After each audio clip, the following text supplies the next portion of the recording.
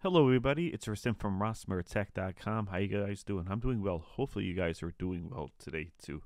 Now in this video, we're going to install DeepSeek version 1 on the Raspberry Pi 5.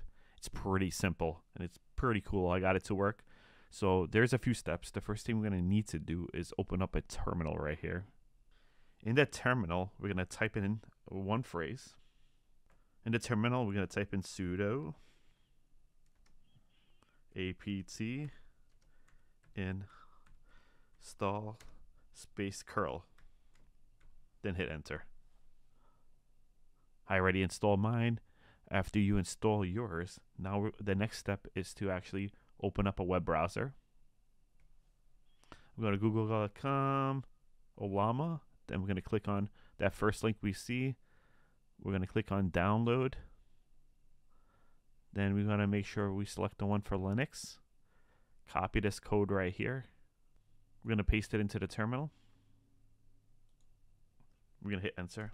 Now Olama is installed. We have one more step. We're going to click on models here. We're going to select DeepSeek 1 or R1. We're going to scroll down and we're going to want to use the first one. Now we're going to paste this into the terminal as well. Now we're able to use the model. So I'm going to type in hello and hit enter.